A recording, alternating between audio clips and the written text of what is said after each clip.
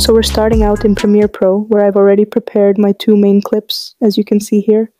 Next, I'm going to select both of them, right-click, and choose Replace with After Effects Composition. That's going to send us straight into After Effects. Once we're here, we'll take the first clip and duplicate it using Ctrl+D. On this duplicated layer, I'm going to create a rotoscope of my subject. I'll skip showing the full rotoscoping process to keep things quick, but if you need help with that, you can check out my previous videos where I go over it step by step. Once you're done and happy with the result, you'll notice we now have 3 layers. The top one is our rotoscoped subject, the middle one still includes the background, and the bottom one will be used for the transition. Now let's grab our third clip, this one right here, and drag it right in between the other 2 clips. After placing it in the middle, make sure it's positioned exactly between the top and bottom layers, kind of like a sandwich. Once it's lined up, your timeline should look something like what you see here in the video. Next, move your playhead to the point where the middle layer starts. Go ahead and duplicate it.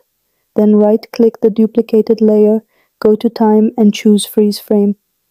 Now we're going to take that freeze frame layer and shift it slightly to the left.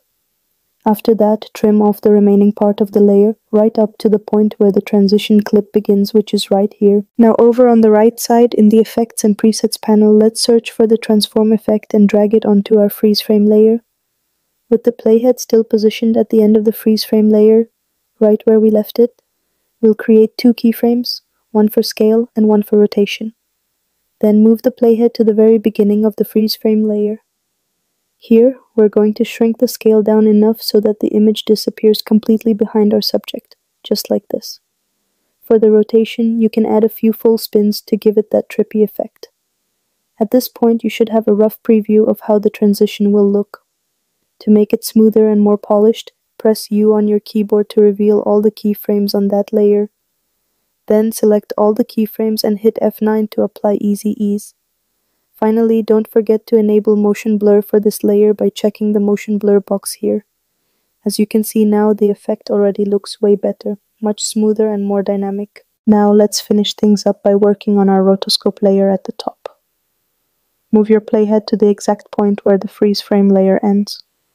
This is where the motion will begin. Then press Shift+P+S to reveal both position and scale properties. Go ahead and add keyframes for both. Next, move the playhead to the very end of the rotoscope layer. Here, we'll increase the scale and also shift the position so that the subject moves off screen to the left, just like this.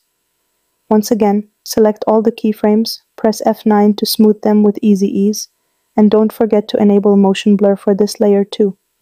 And if you want to take it even further and give it a unique finish, we can add one last effect.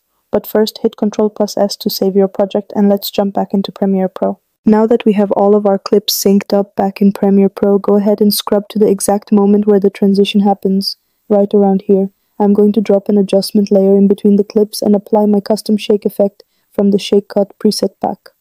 Playing that back, you can see it instantly adds way more emphasis and energy to the transition, and I think it looks super clean. But let me know what you think in the comments.